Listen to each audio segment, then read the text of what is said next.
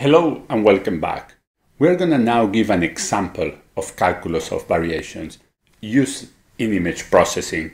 And these are the techniques we just saw in the previous video. Let's apply them to image processing now. And we're going to do that with one of the most famous equations in image processing in the area of partial differential equations in image processing, and that's anisotropic diffusion. What is that? If you remember, when we discussed about Gaussian filtering and averaging images, we talked that those were like diffusion of the pixel values all across the image. What was happening is that we obtained blurring, because if there were edges, basically we were averaging across edges. We were letting the pixels values across edges to be basically mixed up, and that's what we obtained blurring. And that was isotropic smoothing. It was just going all around. It didn't matter if it had boundaries or not boundaries. What anisotropic smoothing or anisotropic diffusion is trying to do is going to try to average pixel values only on the right side of the object, on the right side of the edge, on the correct object. So pixel values here are going to be averaged among themselves to basically denoise or enhance the image. Pixel values here are going to be basically mixed among themselves. How do we do that? We do that with equations, partial differential equations, as we see here. Before we look at the equations, let's just look at the images. This is an original image, and if we do basically Gaussian smoothing or averaging, we know that we're going to blur. We blur across the boundaries because it's just mixing pixels from different objects, and that's what we see here. On the other hand, if we try not to blur, try not to mix, we only mix pixels on the same side of the boundary without going in this direction, then we get a much sharper. We still see that we have removed noise inside the object, inside the gray matter of this MRI picture of the brain. We see that it's much smoother, but we are still preserving the boundaries very, very nicely. The difference between these two is here we have what we have marked here with red background is isotropic diffusion heat equation. We actually already talked about it, but we are going to derive it in the next slide using calculus of variations. Here we have anisotropic. Before we take the second derivative, which is the divergence, I have to basically remind you that the Laplacian of the image is the divergence of the gradient. And we already defined the gradient and the divergence in the previous slides. So before we take it as here, we introduce a function in between here. This is a very similar function as the one that we use for active contours. It's, for example, 1 over the gradient. We're going to see that in the next slide. It's a function that's going to say, wait a second, don't diffuse if there is a strong gradient. Stop the diffusion. And that's why there is diffusion in certain directions when there is not a strong gradient, and there is no diffusion or reduced diffusion where there is a strong gradient, meaning across edges. And that's where we get very sharp boundaries. We preserve them while at the same time regularizing inside the objects. And that's what we want. These equations are the result of calculus of variations.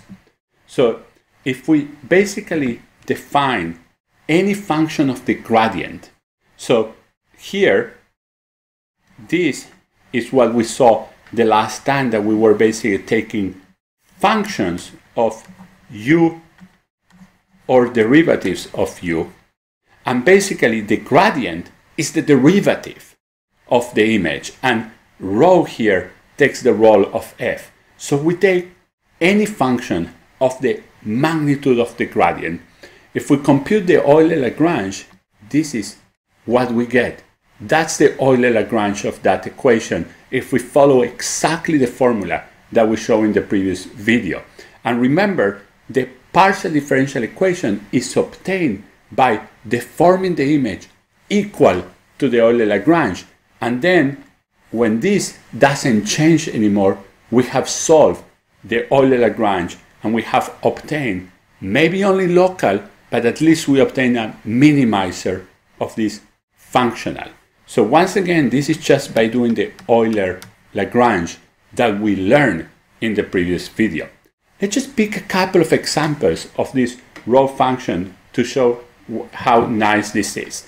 For example, let us consider rho of A to be A squared. So here I'm trying to minimize the magnitude of the gradient square. And then the Euler-Lagrange, so if rho of A is A squared, then rho prime is 2A. Okay, so instead of rho prime, I have to put 2 times whatever is inside rho, which is the gradient.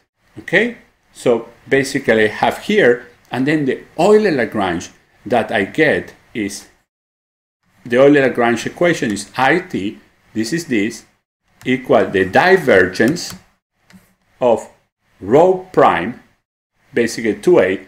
Let me ignore the 2, it's just a scale. So A, that will mean replace the gradient. Okay, A is taking basically the position of the gradient, the magnitude of the gradient, sorry. And this is this part. So this part stays, and this part is rho prime. Now, these two cancel, and I got divergence of basically the gradient, and this is the Laplacian. For this function, the Euler-Lagrange is basically the heat flow, and that's isotropic. That's basically smoothing it in an isotropic fashion. Okay, so that's the Euler-Lagrange of the square of the absolute value of the magnitude. We get the regular heat flow, the isotropic diffusion all around. Let's just pick another example that is really interesting. Let's just pick, for example, a function that basically rho of A equal A. Okay? Just itself, we could take the absolute value of A, but let's just leave that technicality aside for a second. Then rho prime is 1. Okay? So I'm basically going to try to minimize the absolute value of the gradient. Not the gradient square, the absolute value of the gradient without putting it to the square. And then what do I get as the Euler-Lagrange equation of that? So rho prime is now a constant. So I got divergence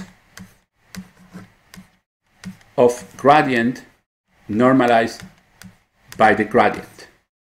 So I didn't get anymore the heat flow. I got this normalization factor that is saying, wait a second, if the gradient is very high, you are 1 over the gradient, so slow down and try to preserve those edges. So this is one example of anisotropic diffusion. It's actually called the total variation. Total variation. That's basically the name of this equation. And now I want you to think for a second. What is this? We learned it a couple of videos ago. This is curvature of the level lines of the image I. We actually use it as a generic function. We use it phi in that case, or phi. We use this in that case.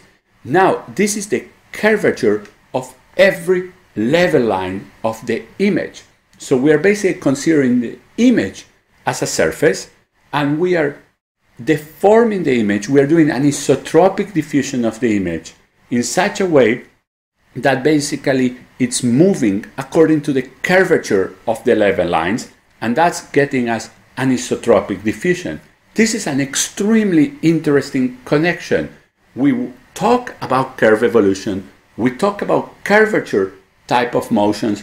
this is a curvature type of motion, that basically the image is moving based on curvature of the level lines, and we don't really care about the level lines, or we didn't derive this equation from the level lines. We derive it from the Euler-Lagrange of the total variation, but we connected between both of them, moving according to curvature type of equations, and moving curvature of the level lines, and moving according to the Euler-Lagrange.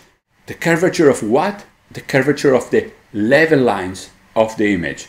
A very interesting connection between curve evolution, level sets, and calculus of variation, and that gives us a very, very nice equation for anisotropic diffusion.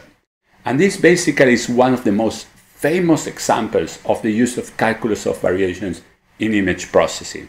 What's left in this week is to conclude the week in the next video with a bit more of active contours, one of the main clients of curve evolution and calculus of variations, as we have discussed in the past and as we're going to see in the next video. Thank you very much. I'm looking forward to that. Thank you.